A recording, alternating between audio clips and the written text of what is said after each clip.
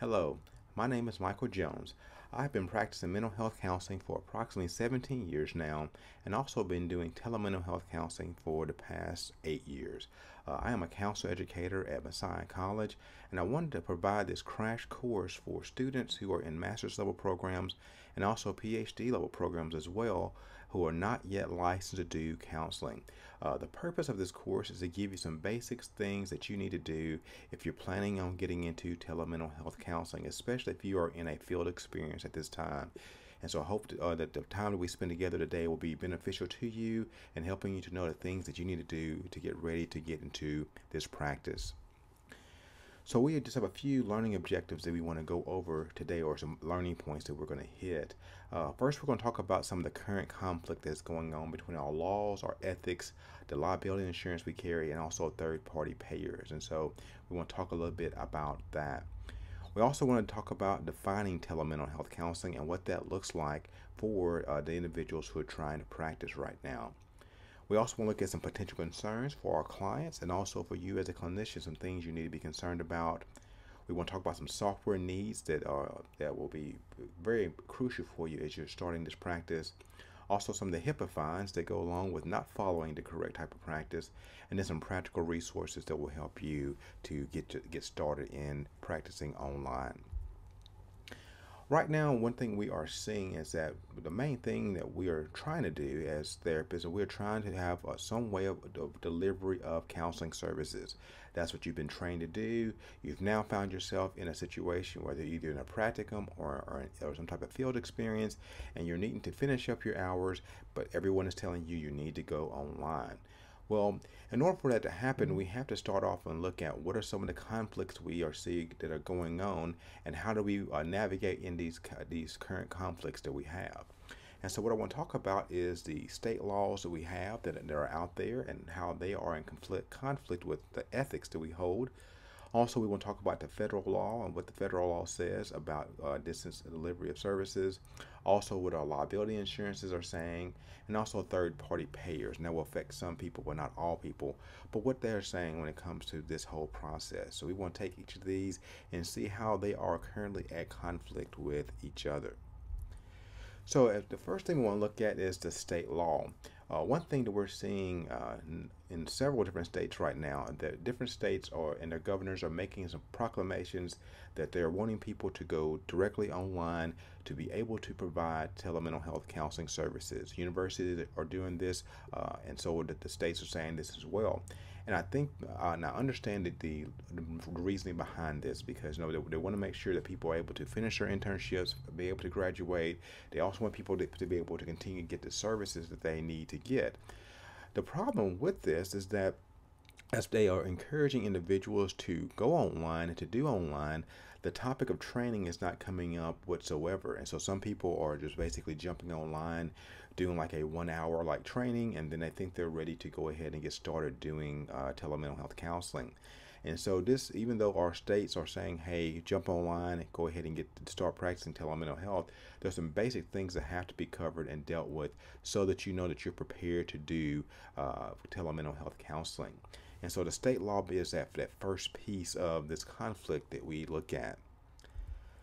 The second thing we look at is just our ethics. Is that when you look at the ACA Code of Ethics, and also when you look at the NASW, also looking at the APA Code of Ethics, all these Code of Ethics are saying the same thing. Even the AAMFT ethics are basically telling us that when we practice something new, that we must show competence and remain in our scope of practice. And so anytime we're talking about some type of practice we're doing when it comes to mental health, showing competence means that we've had training in that area. So if I'm doing EMDR, for example, in order for me to show competence, I need to go to trainings in EMDR in order to provide that services. If I'm doing parent-child interactive therapy, or if I'm doing brain spotting, or several other different specialized trainings that are out there, then ethically I'm bound to make sure that I'm showing competence by getting the training I need, and we also staying in my scope of practice. And our scope of practice comes from our ethics, and also comes from the training that we get in our school. So if I'm not getting the training at school, And if I haven't gone to any type of training at all, then it really is not ethical for us to practice in a certain way until we get that type of training done. And so if we look specifically at the ACA Code of Ethics, when in Section H, it talks a lot about telemental health counseling. And the first part of that, it tells us specifically that training is important for us to be able to show that we have competence in this area. And so this is that second piece of that conflict that we have, that state law is saying, hey, you are able to do this, but we're ethically mandated to make sure we're showing competence. So we're already seeing there's a conflict that is brewing, but it doesn't just stop with our ethics, it continues on into our federal law. Now, when we get to federal law, we also see a new conflict that comes up.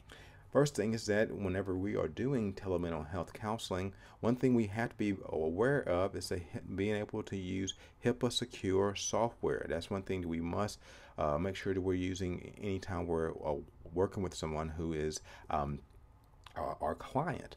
And so we look for software that is secure, but then we also must do it in a compliant manner. Now, with HIPAA comes along the other federal law, which is called HITECH. Both of these together are the guidelines that we should be using to make sure that we're practicing in the right way. That means that we use the right type of software whenever we are connecting with clients, and it's important for us to make sure that we're using the right software.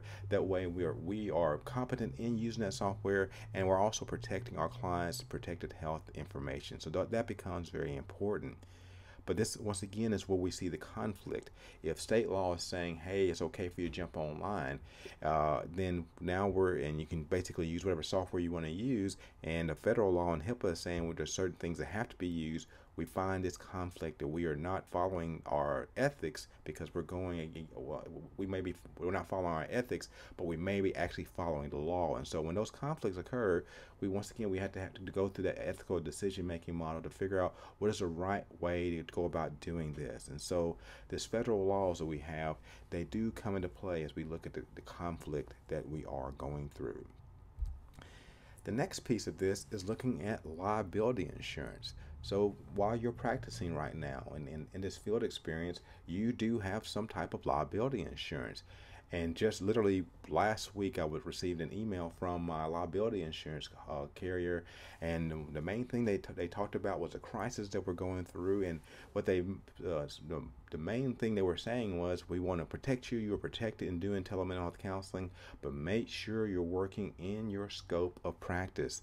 And so that scope of practice word comes up again, that we have to make sure that if we're going to practice online and practice within our scope, once again, training becomes something that becomes a crucial part of that.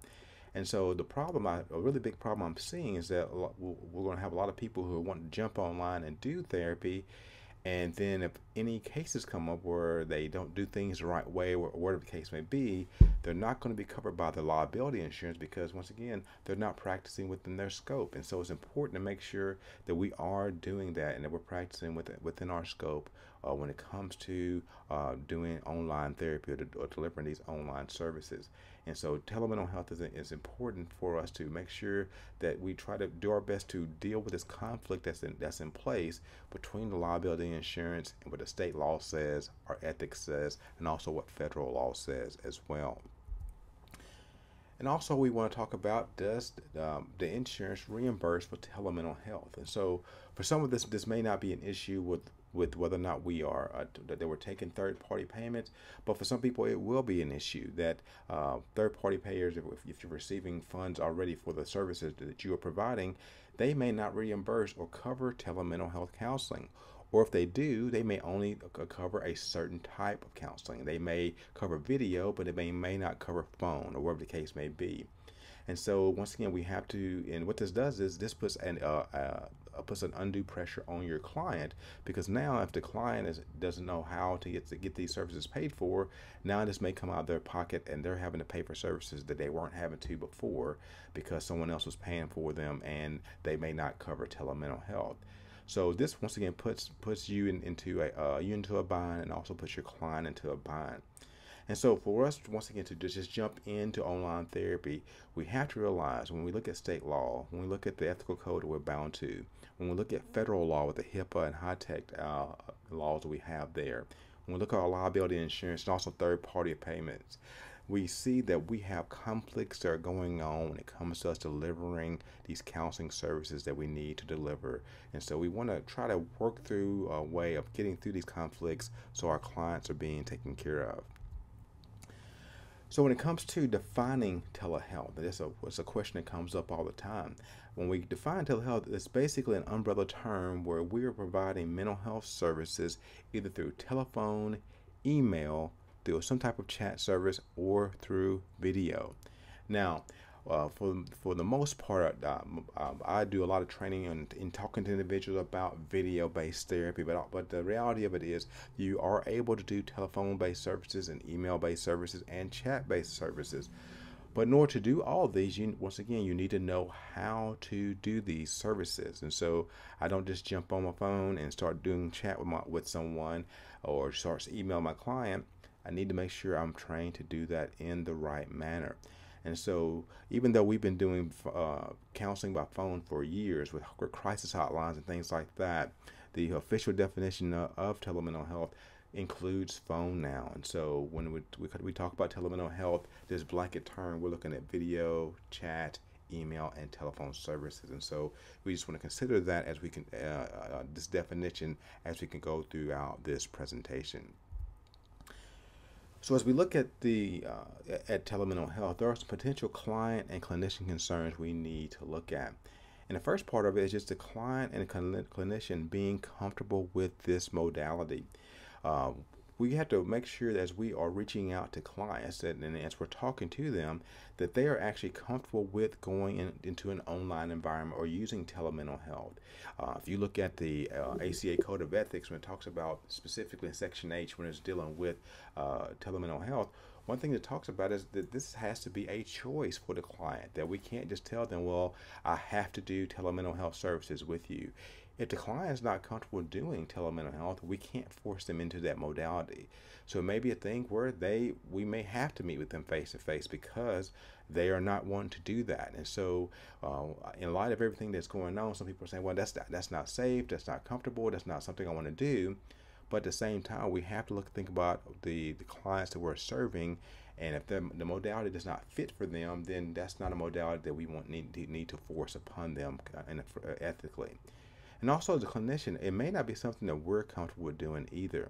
I've seen recently just on several different groups and on social media where for therapists, where people are basically buying software to be able to do telemental health counseling, but then the next question they're saying is, how do I do it? So they're ready with the right software, but they have no idea what they're doing. So they're not comfortable at all, and so they're basically practicing with their clients without any type of background in this area. So it's important for us to make sure that our clients are comfortable being able to use this modality, whether we're using video or phone or whatever the case may be, but we need to be comfortable with that as well. So that means we may need to practice a little bit before we start using this with real clients. Also, we have to ask the question, is the client appropriate for services?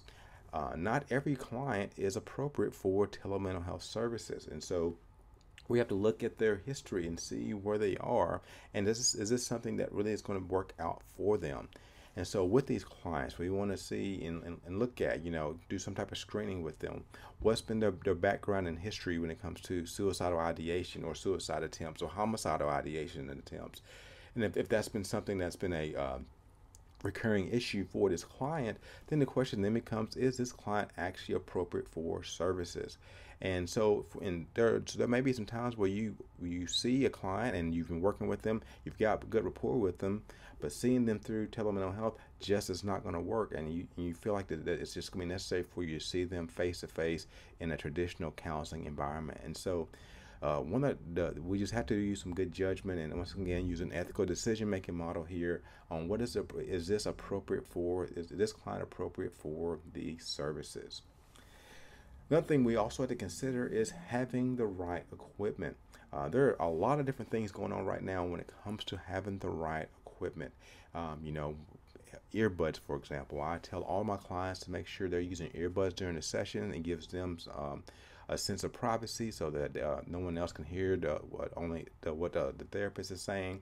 And me as a therapist, I also wear a pair of earbuds as well to make sure that I'm keeping the client's voice and I'm the only person that can hear that.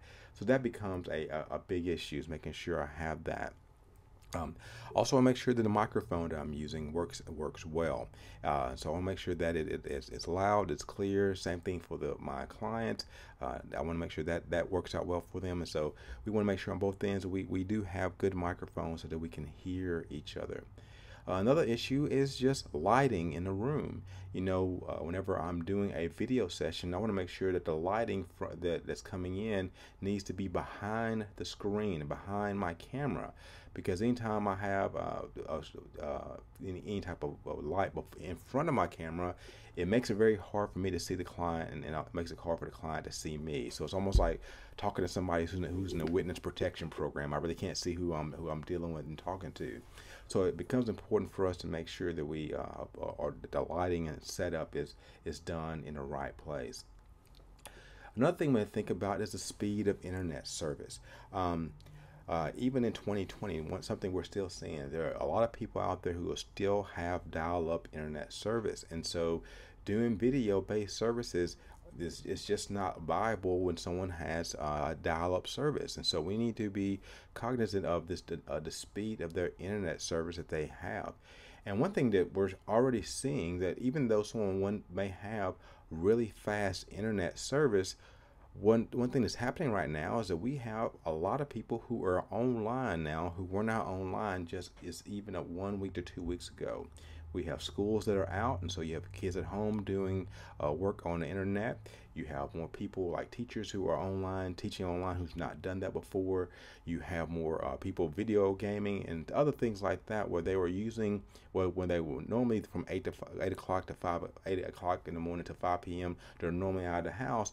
Now they're in the house, they're using more internet. And so because of that, this is going to cause a drain on people's bandwidth. And so we're going to see some bandwidth issues happening. And so because of that, it's going to be important for you to make sure, if at all possible, that you are plugged, your computer is plugged directly into the router whenever you are providing services. Now, I know that's not possible for everybody. I think we've gotten to a point where we're very comfortable with using Wi-Fi for everything. But the reality of it is when using Wi-Fi for everything is not always a good thing to do, because once we start using Wi-Fi, our services do drop down. So just as a suggestion, if I'm using services, using internet services, I would say at a minimum, you want to have at least a 25 megabyte download speed for your computer, for your internet service that you're using whenever you're trying to connect. I think anything less than that, I think you're going to have a very bad connection, and this is going to be a very poor session that you're going to get into. So I'll say 25 megabyte is like the minimum download speed that you want to have with your clients that you're working with. So that speed of internet service is going to play a big factor in what you're doing. Another thing you're going to need to be thinking about is having a plan if the session is disconnected. That's going to be important. Right now, once again, but even with people who've been doing this for a long time, they're starting to see that a lot of the services, video services that people are traditionally used to using, they're super busy right now because so many people are online. And so if you end up getting dropped off your video call, what do you do next? And so being able to have a plan. Are you going to call the client back first? Would the client call you back first? That's something you want to make sure that you have in place before you even begin that session. And so you may have to come up with a new informed consent to help you, so to help your clients to know what that looks like if you get into that type of situation. So you need to have that plan before your session even begins. Another thing we want to think about is the verification process for clients. When we look at the NBCC and also the ACA code, when it talks about providing distance services and online services, we need to be able to verify who the client is for these sessions. So if someone walks into my office, traditionally, I'm getting their ID to see who they are. And so I need to still do that same process with my online client. And so whenever they come in for the first time, and even though I've had on-ground sessions with them before, I want to make sure I'm checking their ID, that I'm seeing that the person that's on that ID is a person I'm supposed to be talking to. Also, during that process, I want to come up with some type of code word that I'm working with that client. And what that code word will do is will help me to be able to know that this is the person that I'm talking to. And so according to the NBCC, their recommendations is that you do client verification at every session. So let's just say that my code word for my client, or the client gives me the code word of coffee cup. And so at the beginning of every session, I'm going to ask them, what is the password that we're going to use? Or what's the password have we established? And if they don't say coffee cup, then I'm not going to be able to continue that session. I want to make sure that because they failed verification. And so my thing is, I try to help them to use a term that's very easy for them to remember. I'm going to use it at every single session, so it becomes something that it becomes ingrained in them. They can remember that password easily. But that verification process for clients becomes extremely important for them. So we want to make sure that it's done for them, and we want to verify every session who they are. Also, as a part of this verification process, you want to verify where this client is at the time of the session. Now, I realize that the majority of the people I'm talking to at this point are not licensed, but the rule of thumb that we basically are seeing is that wherever the client is at the time of the session, and wherever you are physically at the time of the session, you need to be licensed in that place. So obviously, if you're not licensed, the thing is you need to make sure you keep everything within the same state that you're in. And so this takes away the ability for us to be seeing people across state lines. There are some exceptions to that for people who are licensed already, but if you're not licensed, then the safest practice for you to do is to only see people who are in the same state that you are in, and that's going to be the best way to work through all of this. And so that verification process for clients is important. And at the time of service, know where they are and know who you're talking to. Also, finding a quiet space without any interruptions is going to be important, especially with people having kids at home right now.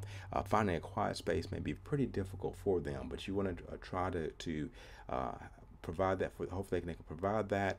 And also for you, you want to make sure you're in an environment where you're not getting interrupted during your counseling session. And so maybe it's a thing where you have your door locked during that time period, and they do the same thing, but you do that as a precaution to guarantee the safety of the client's information, and that way there's not any interruptions during that time period that you're working with the client. So a quiet space without interruptions becomes an important thing. So these are just a few of the potential client and clinician concerns what we want to look about and think about as we're thinking about telemental health counseling. Now, when it comes to software, we'll talk a little bit about some HIPAA secure video services that are out there. Before I do that, I'm going to skip down to my last point. Before you begin doing any type of services online, you want to make sure that whatever video service you're using, that you get a signed business associate agreement with that company you're using, that software you're using. What a business associate agreement basically is this is anytime you have another entity outside of you and your client, this person has access to client information. And so by them signing this business associate agreement, they're basically saying they're not going to break confidentiality. So you want to make sure that you have a signed business associate agreement on file and keep it in a safe place. So with whatever company you decide to go to whenever you begin doing counseling services. And so if a company is not willing to sign a business associate agreement with you, then I'm going to tell you to stay away from working with that company, because in the end you're not protected if you don't have that business associate agreement. That's a part of being HIPAA compliant. That's not everything to do with HIPAA compliance, but that's a big piece of that. So here are a few different services that I want to talk to you about that are some software that's either free or low price that will help you to be able to get online. One of the first ones is called mytruecircle.com. This is a video-based service. They have multiple different packages that you can sign up for, and you're able to connect with your clients through their services. They have I think about 3 different levels of services that you can use. I've used them before in the past, and a very great company. And so that's one I tell people about that they can use. Another company that does that will work with you, and also will do the business associate agreement is VC.com. They've been doing telemental health software for several years now. They will sign a business associate agreement with you, and so like I said, you might want to check in with them to see the services they offer.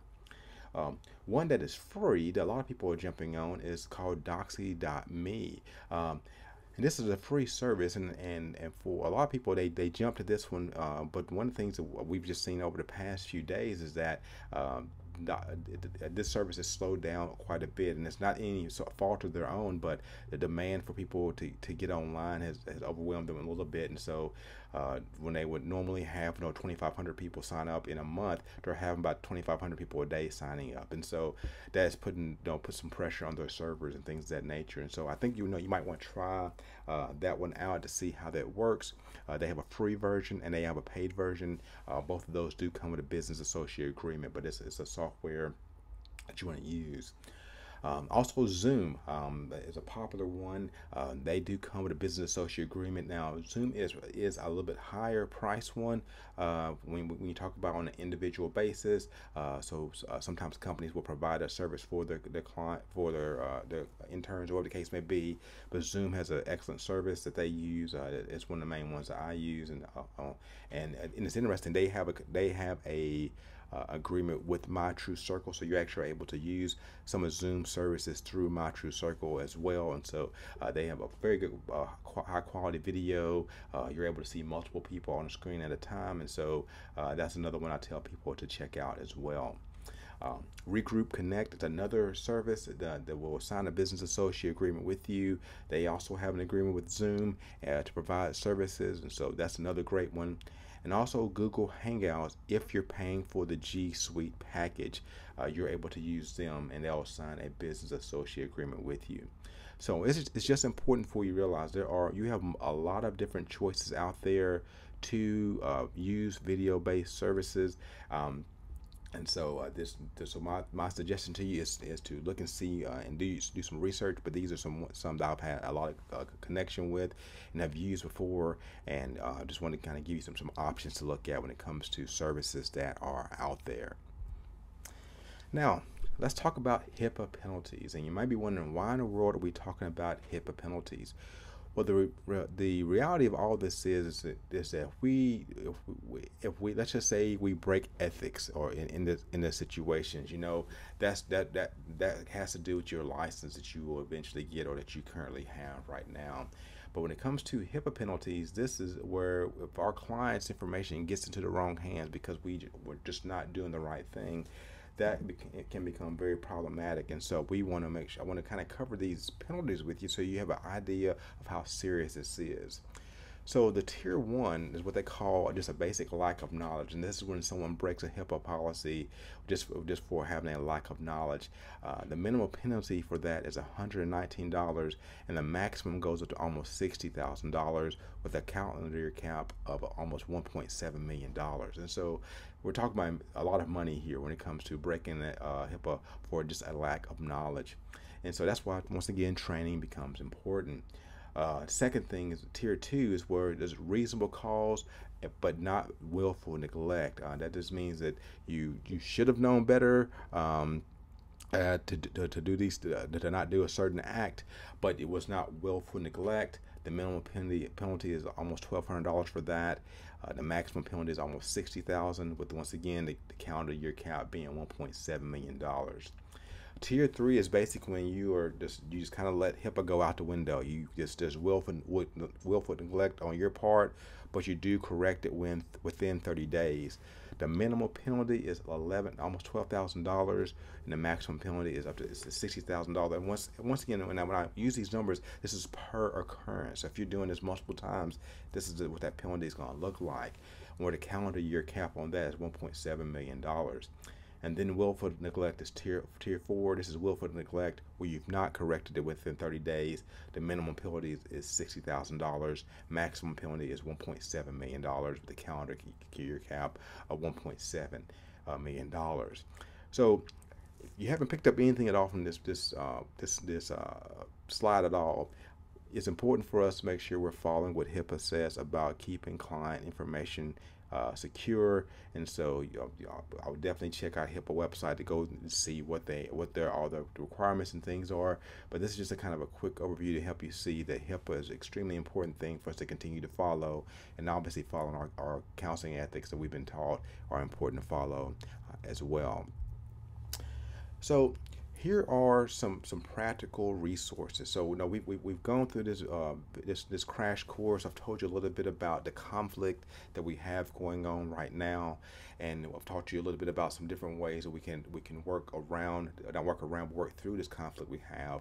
We talked about some of the considerations for the clients that would come up, and also some considerations for the clinicians. And we've also looked at some software you can use, and talked about the business associate agreement, and we looked at what HIPAA has to say as well. So here are just a few different things that I would say, some trainings I would suggest to you as a student that are fairly low cost trainings that I would tell you to use to get started. Just watching this video alone will not be enough to help you get started. My emphasis for you in this is for you to get some type of training to help yourself get started. One training I suggest is the one for Renewed Vision Training. It's called Telemental Health Counseling 101. It covers the basics. It's a 6-hour course that's done there, and so that gives you enough basics to get yourself started in this practice.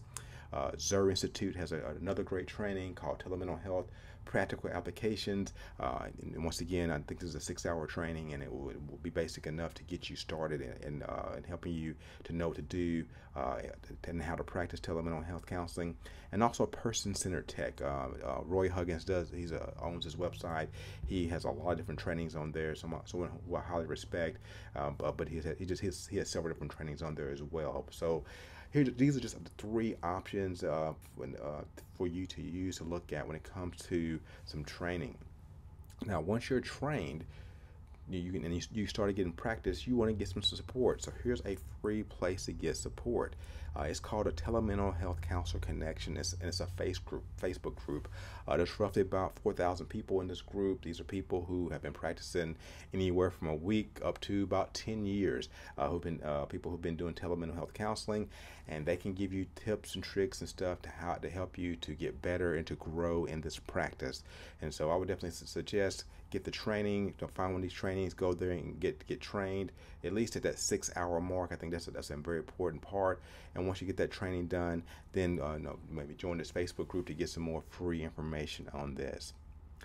Well, I hope this crash course has been helpful to you and been able to open your eyes up to the world of telemental health counseling.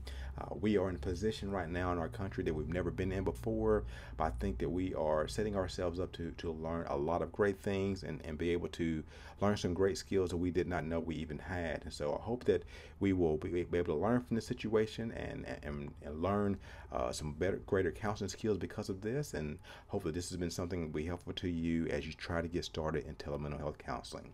Hope you all have a great day.